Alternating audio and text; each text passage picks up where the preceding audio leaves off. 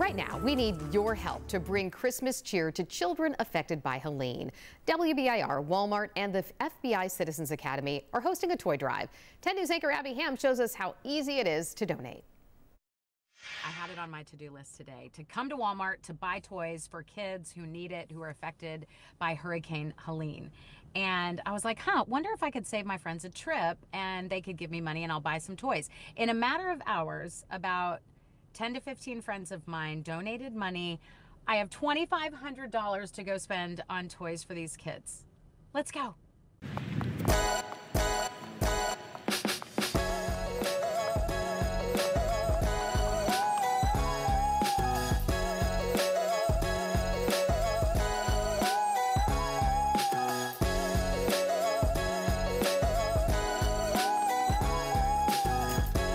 Gotta get him a TV.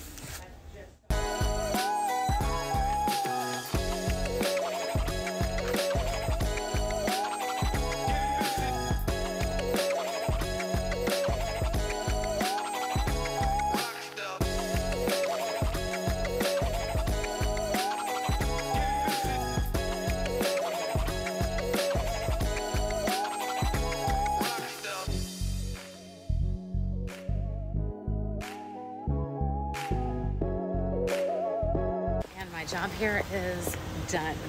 So excited. You can still donate today. It's the last day for our toy drive to brighten kids' Christmas who so need it.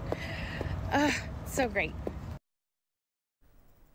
Well, we would certainly love to see how you are giving back. These first graders at Clayton-Bradley Academy collected toys to drop off this morning as well. What a cute photo there. And those gifts will go to children in Cocke, Greene, and Unicoi counties. The drive ends tonight at 11:59, but you can find donation bins at Walmarts across East Tennessee to drop off those new unused toys. To find those drop-off locations, scan the QR code you see there on your screen.